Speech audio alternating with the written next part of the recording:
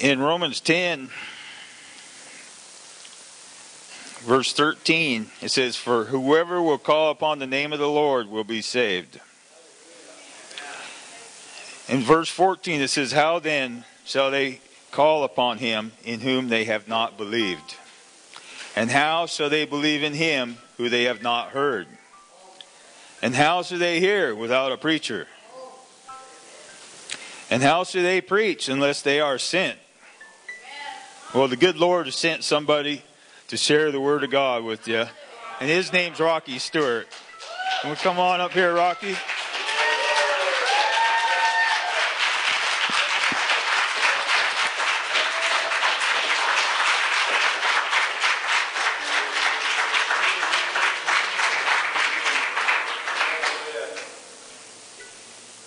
Good morning. Am I on?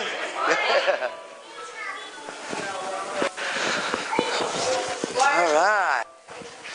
Once more, if we can bow our heads in prayer one more time. Lord Jesus, we come before you, and Lord, just thank you for this day. Lord God, we thank you for your word, that we can stand upon your word, Lord God, and your promises. So, Lord God, we just thank you for your presence and your spirit here today, Lord God, that you can move in a powerful way, Lord God. The bondages would be broken. People be set free and healed, Lord God, as you have called us. Proclaim liberty to the captives, Lord God, to bind up the brokenhearted and set captives free, Lord God. We just thank you again for your presence here today. And Lord, we give this service unto you. We ask that you would lead it, Lord, and that you would speak through me. I empty myself of self, that you would be magnified. In Jesus' name, amen. Amen.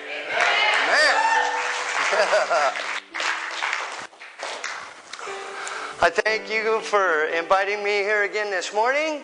And I believe that since it has been a little bit of time, then with your guys' permission, then I would like to be obedient to the Lord and reacquaint you with my testimony this morning. Would that be okay? All right. All right. You know, I bless God and driving here into Bandon on such a beautiful day. And you know, there one thing that I notice about this town and stuff is, thank God that, you know, there's a few traffic lights right here in the beginning of town, but out and about it's nice and peaceful, and you can cruise, and there ain't a whole lot of traffic lights. That is a blessing, you know, and I think that by the end of today, however, then at least for myself, I never look at traffic lights exactly the same way again. And I challenge each of you today that perhaps you may not either. Because as I have shared with you before, then for me and my life, in retrospect, as hindsight is 2020, then I realized that things have happened in my life were all traffic lights. You know, the road I was on, to coin a phrase from an old band that many of you will know who they are, and many of you don't. And forgive me, Lord, but AC/DC has the song "Highway to Hell." That's where I was living on, but bless God, He put traffic lights on that highway to hell. Amen. He thank God that we were dead in our transgressions, He died for us. Amen. Amen. Now, Ephesians 2:13 says, "But now, in Christ Jesus, you who formerly were far off have been brought near by the blood of Christ." Amen. Well, in my mind, those of you who are far off, has you ever heard the term, "Man, that dude is out there"?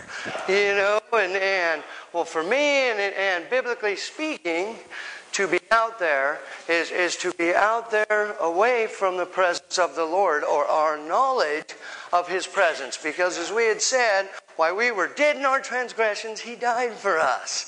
So, you know what? Being out there is going through your life in such a way that you have no mindful thoughts of our Lord. You are going out there, and one thing in my younger days and stuff is I used to often quote, "I make my own destiny." You know, well, yeah, in a manner of speaking, we do, because our Lord has blessed us with the freedom of choice. You know, but bless God that if we follow Him, You know, I've come to learn that with sin, it always takes you where you don't want to go. It costs you more than you ever wanted to pay, and you stay longer than you ever wanted to be there. But with the Lord Jesus Christ, when you follow Him, you know what? He takes you where you never thought. You go far beyond your wildest dream, and you know what? He picks up the tab.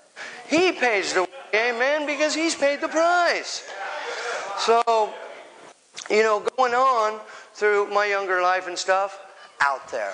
As far as being out there was just that. Going through my life thinking, okay, I make my own destiny. I'm not hurting no one else. I'm doing my own thing, you know, and I'm not going to go into much detail this morning and stuff as to exactly what I was doing. God,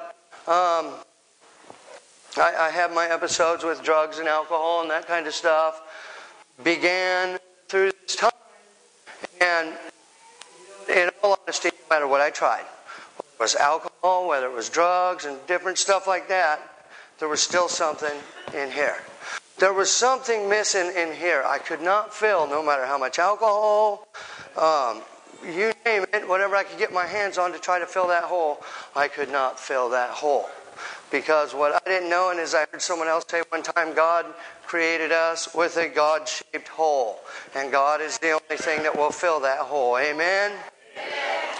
You know, and so in that lifestyle and you know, doing drugs and alcohol and that kind of stuff, then as a youngster and again, not going too much into detail, but by the time that I was 18, then we had a ranch that was the only structure that was built along the Mexican-American border. And it's the only structure from the all the way to El Centro. As a matter of fact, our old ranch used to it was actually in like no man's land, and sometimes it'd be considered America and sometimes it'd be considered in Mexico because it's actually on the border line. Well, we had trees, so it was a place to smoke.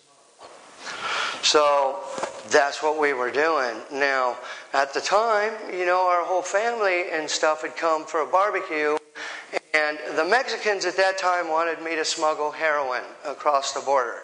I would not do that because, to be honest, smuggling marijuana and stuff across the border gave me a lot of personal and money, you know, and so in my mindset, you know, it as long as I stayed away from chemicals and all that stuff. Well, because I wouldn't bring heroin across, then they showed up in the daytime and started throwing pot over our border fence. Well, when they did that, I looked and I could see this cloud of dust coming up over the hill, and it was the DEA and NTF were heading over the hill to swoop us. So, you know, I go to run across the border into Mexico, and you can see all the federales coming up that way. There again, they surrounded our whole house and ended up arresting all of us, my whole family.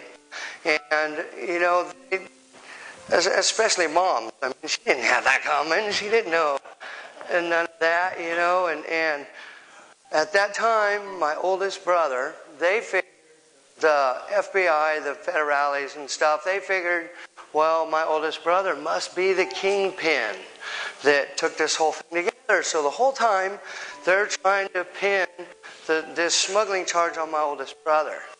Well, through all the court dates and that kind of stuff, then my oldest brother did end up taking that rap, riding that beef, so that the rest of us could be released. Now, you know, some of you are sitting there right now and going, that sounds kind of familiar. Well, you know, I guess I'm kind of thick-headed, because when my brother served the sentence for the rest of us, what a perfect picture of what Jesus Christ did for each of us. And I did not see it at that time. To kind of bring that part home for you guys, you know, some of you may be sitting there thinking, what? I still kind of missed it. What's the nuts and bolts of that, preacher? Well, it's like this. Let's say that you're driving here through Bandon. You're on your way to work in the morning, whatever. You got K-Love on, you're worshiping the Lord, you're kind of in your zone, you're not even late for work. And you're driving along, and all of a sudden you look in your rear view, and you see red and blue bubblies in your rear view.